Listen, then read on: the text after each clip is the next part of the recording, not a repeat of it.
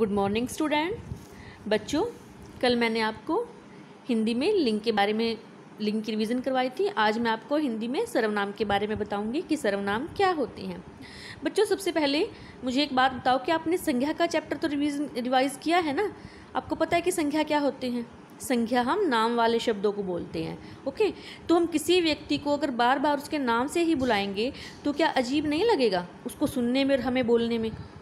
Okay, तो कई बार हम नाम के स्थान पर कुछ ऐसे शब्द यूज़ करते हैं जो ठीक लगे, जिससे हमारी जो कन्वर्सेशन है, हमारी बातचीत है, वो इफ़ेक्टिव हो, प्रभावशाली हो। ओके, तो जिन शब्दों का हम प्रयोग नाम के स्थान पर करते हैं यानी संज्ञा के स्थान पर करते हैं वही सर्वनाम होते हैं। तो इसको प्रॉपर वे से समझने के लिए हमें सबसे पहले सर्वनाम की डेफिनेशन पढ़नी होगी। सर्वनाम क्या होते हैं? देखो, वे शब्द जो संज्ञा के स्थान पर प्रयोग किए जाते हैं। मैंने पहले बताया था कि संज्ञा का मीनिंग क्या होता है, नाम होता है, और बार बार हम किसी को उसके नाम से नहीं बुला सकते, उसके लिए हम कुछ पर्टिकुलर शब्द यूज़ करते हैं। ठीक है, तो वे पर्टिकुलर शब्द ही सर्वनाम कहलाते हैं। यानी वे शब्द जो संज्ञा के स्थान पर प्रयोग किए जाते हैं उन्हें सर्वनाम कहते हैं। जैसे कि मैं, हम, वह, आप अपना नाम तो नहीं लोगे, आप अपने लिए मैं और हम शब्द यूज़ करेंगे। आप दूसरों के लिए वह या फिर आप शब्द यूज़ करोगे, आप बार बार उनके नाम से उनको नहीं बुलाओगे। ओके, तो वही सर्वनाम शब्द होते हैं। आगे सर्वनाम के प्रकार। सर्वनाम के 6 प्रकार होते हैं। पहला है पुरुषवाचक सर्वनाम, दूसरा है निश्चयवाचक सर्वनाम, तीसरा है अनिश्चय, चौथा प्रश्नवाचक सर्वनाम, पांचवा संबंधवाचक सर्वनाम और छठा है निजवाचक सर्वनाम। तो आज हम केवल पुरुषवाचक सर्वनाम के बारे में ही पढ़ेंगे कि पुरुषवाचक सर्वनाम क्या होते हैं। बच्चों, पुरुषवाचक सर्वनाम में बोलने वाला, सुनने वाला या अन्य व्यक्ति यानी तीसरा व्यक्ति जो वहाँ नहीं है अभी, उनके लिए हम जिन सर्वनाम शब्दों का प्रयोग करते हैं उन्हें पुरुषवाचक सर्वनाम कहते हैं। यानी बोलने वाला, सुनने वाला और अन्य व्यक्ति, इन तीनों के लिए हम जिन सर्वनाम शब्दों का प्रयोग करते हैं उन्हें पुरुषवाचक सर्वनाम कहते हैं। आगे है बच्चों पुरुषवाचक सर्वनाम के भेद। पुरुषवाचक सर्वनाम के 3 भेद बताए गए हैं। पहला है उत्तम पुरुष, दूसरा है मध्यम पुरुष, तीसरा है अन्य पुरुष। बच्चों, सबसे पहले है हमारा उत्तम पुरुष। उत्तम पुरुष में क्या होता है? जो बोलने वाला होता है वो जिन सर्वनामों शब्दों का प्रयोग अपने लिए करता है, जैसे कि मैं बोल रही हूँ, ओके, या फिर आप बोल रहे हो, तो हम जिन शब्दों का प्रयोग अपने लिए करते हैं, स्वयं के लिए करते हैं, उन्हें उत्तम पुरुष सर्वनाम कहते हैं। जैसे कि मैं, हम, मैंने, हमने। ओके, यही शब्द आप यूज़ करते हो ना अपने लिए, सेल्फ के लिए, तो ये होते हैं हमारे उत्तम पुरुष। जैसे कि मैंने खाना खाया, हम गए, या आप ऐसे तो नहीं कहोगे अपने आप को कि तू खाना खाया, यही कहेंगे ना कि मैंने खाना खाया।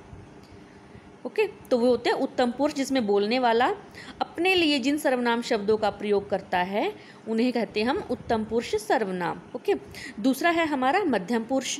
मध्यम पुरुष में क्या होता है? बोलने वाला सुनने वाले के लिए, जैसे आप बोल रहे हो और आप किसी को कुछ बता रहे हो या कुछ सुना रहे हो, ओके, आपके पास कोई दूसरा खड़ा है, तो उसके लिए आप जिन सर्वनाम शब्दों का प्रयोग करते हैं उन्हें मध्यम पुरुष सर्वनाम कहते हैं। जैसे कि तू, अगर आपसे कुछ छोटा है तो आप उसके लिए तू, तुम्हें, ये शब्द उसको यूज़ करोगे ना उसको बुलाने के लिए या उससे जब बात करते हो। और आप शब्द, आपसे कोई बड़ा है, आपके मम्मी पापा आपके पास खड़े हैं या आपका कोई भाई है बड़ा जिससे आप बातें कर रहे हो, तो उसके लिए आप शब्द यूज़ करते हो। ओके, तो दोबारा देखिए, बोलने वाला सुनने वाले के लिए जिन सर्वनामों का प्रयोग करता है उन्हें मध्यम पुरुष सर्वनाम कहते हैं। यानी आप बोल रहे हो और जो आपके पास खड़ा है, सुन रहा है आपकी बातों को, उनके लिए आप ये वाले शब्द यूज़ करेंगे और ये वाले शब्द होते हैं मध्यम पुरुष सर्वनाम। ओके, तीसरा है हमारा अन्य पुरुष। बोलने वाला जिसके विषय में बातें करता है, यानी आप बोल रहे हैं, आप जिसके विषय में बातें कर रहे हो यानी जिसके बारे में आप बातें कर रहे हो, उसके लिए आप जिन सर्वनामों का प्रयोग करते हैं उन्हें अन्य पुरुष सर्वनाम कहते हैं।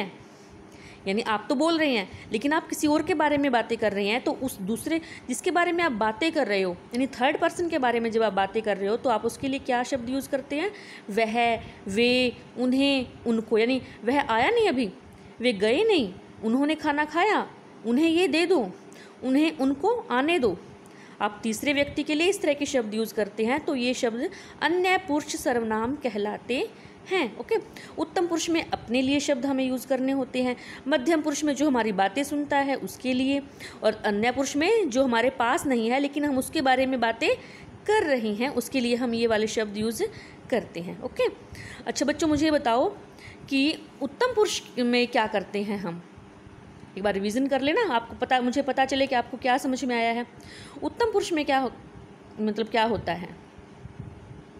यस, उत्तम पुरुष में बोलने वाला अपने लिए जो शब्द प्रयोग करता है, जैसे कि मैं, हम, मैंने, हमने, ये शब्द ही उत्तम पुरुष सर्वनाम कहलाते हैं।